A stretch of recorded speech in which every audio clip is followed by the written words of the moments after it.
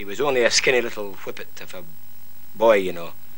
And when you looked at him, you thought, blimey, what is he? How can he play?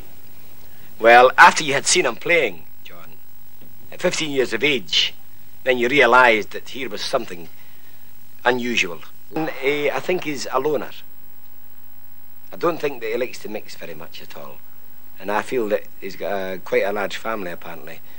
I think if he likes to go home, stay at home. He doesn't gallivant. And I would say that he's a loner, but above all, he's honest. Right, I tell you what, Rob, you're good, huh? You're good. That's my knee was tea time. Who's making a Stephen, put me near, Dad, to hide the bump. I don't want. It's debatable if anybody was better than him. He was a brilliant player. Maybe Lawton could get up higher because he was a bigger man. But all the rest of the tricks, the cunning tricks, and the tricks that would cause trouble, Law knew them. He knew them when he was a boy.